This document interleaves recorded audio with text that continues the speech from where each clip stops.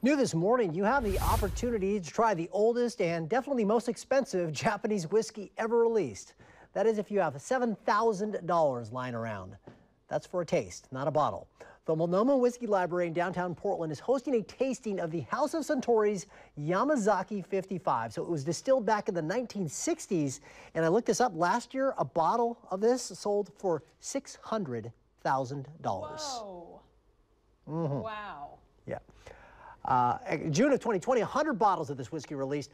20 of them made it to the U.S. So now one is at the Multnomah Whiskey Library. So the venue is selling tickets for a July 22nd tasting. Again, it includes a 1-ounce pour of the Yamazaki 55, as well as custom cocktails and a 5-course dinner. There are right now 21 tickets remaining for you and your well-off friends. Let me know how it goes, Joe. Yeah, you're right there. New this morning.